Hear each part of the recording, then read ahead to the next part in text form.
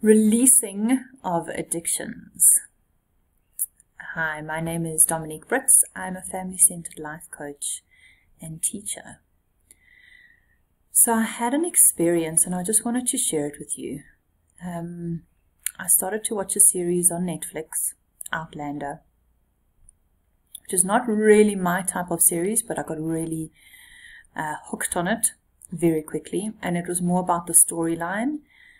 And it started, so I think I watched like 6 episodes, I think it's been, and it started to consume me.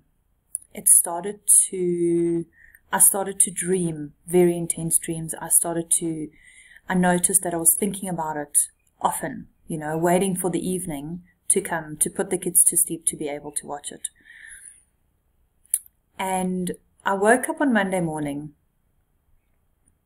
and I had a horrible, very violent, intense dream. And I woke up feeling, okay, I want to watch the next season. The next episode, and I really want to watch this. And I didn't like that feeling. I didn't like that feeling of not being in control.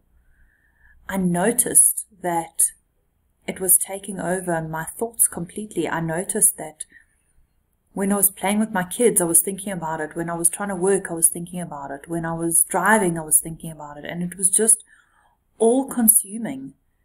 And it was exhausting.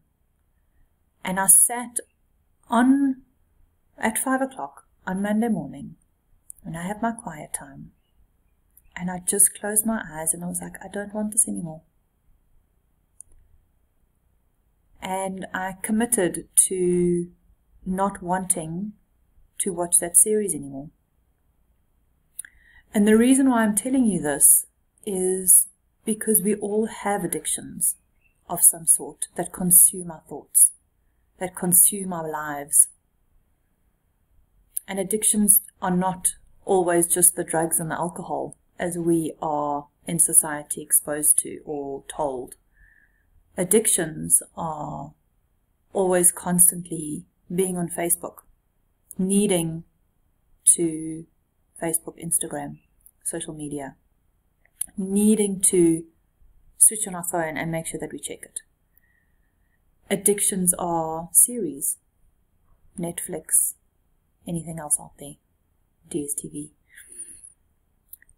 Addictions are food. When we're addicted to food, we're addicted to chocolate, we're addicted to coffee. When it consumes our thoughts, it consumes our day to a point where a lot of the time that's all that we're thinking about.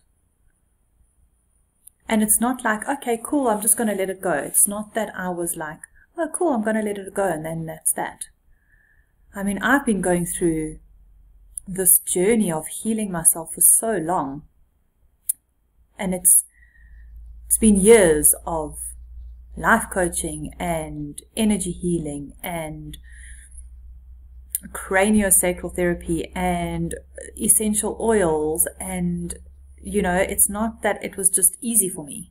It's been a long process. It's been a long journey, and I want to share that part with you too, because when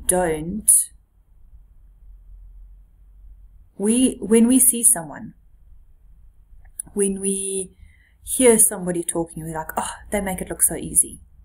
And I want to share with you that it's not an easy journey. It is hard. It is hard to let go of these unconscious thoughts. It's so hard to let go of these beliefs, these false sense of beliefs. But we have to start somewhere. And it's a continuous journey. This will carry on for the rest of my life, and I look so forward for it to carry on.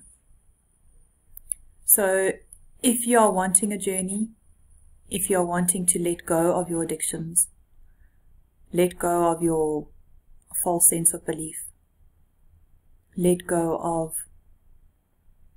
bad habits, start the journey.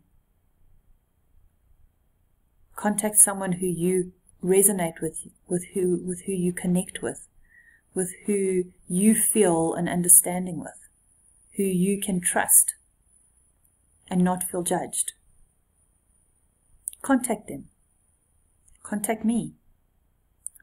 Contact whoever you feel that can help you to go on your journey. Write down in the comments what addictions are festering in your life, and let's see where we can support and help each other. I look forward to hearing from you. Have the most magical day. It is cold and windy outside. And I look forward to just having an amazing week. Ciao for now.